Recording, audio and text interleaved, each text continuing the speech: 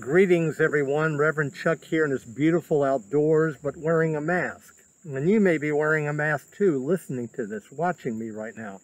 I'm wearing it because, well, doing so in solidarity with a couple of relations of ours.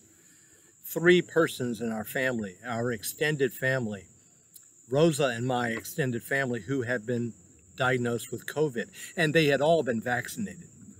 Why did they get COVID? One of them traveled to Alabama to the funeral of a relation where members of the family were not vaccinated.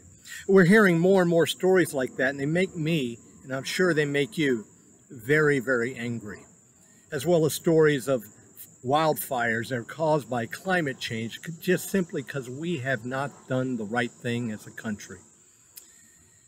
Well, I'm reminded in times like these, times when people do not act well in our world, who do not care much for the common good.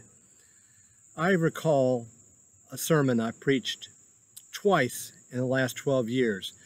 It was a different sermon each time, but both times the sermon was titled, "The Rankest of Sins is the Ranking of Sins." I truly believe that's so.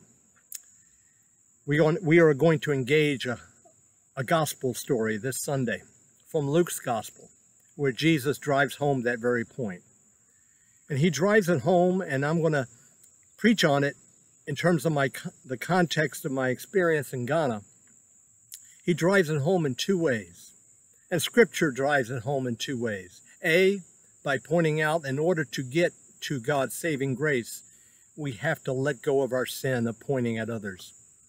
And B, that God also has liberation in store for us, but we enslave ourselves with our blame of others.